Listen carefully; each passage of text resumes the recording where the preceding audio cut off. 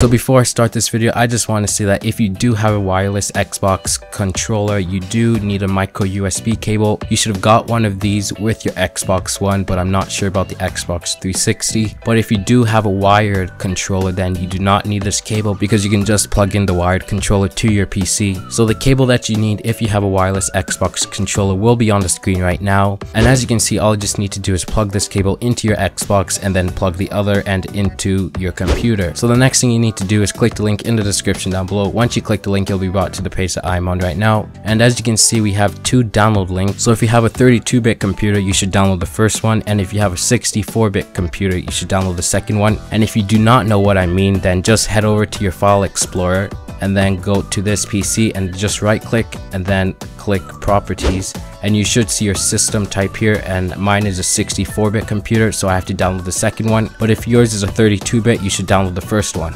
So all you just have to do is just click on the link and it will start downloading. So once it's done downloading, the next thing you need to do is plug in your Xbox controller and then run the setup.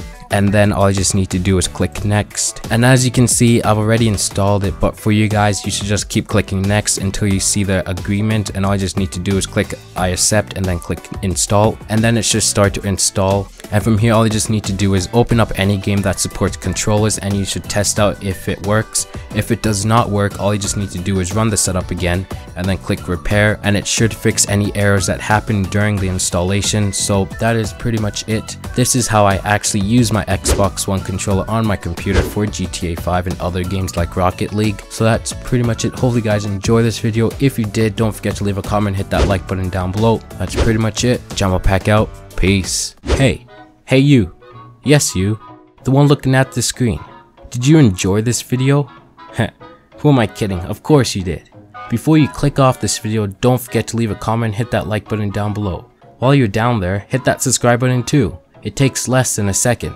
Oh, and before I forget, for my special mobile viewers, head over to my YouTube channel page and click the bell beside my name, so you'll be the first one to know when I upload a new video. Hey, don't be shy, you've got nothing to lose. Well, I hope to see you in my next video.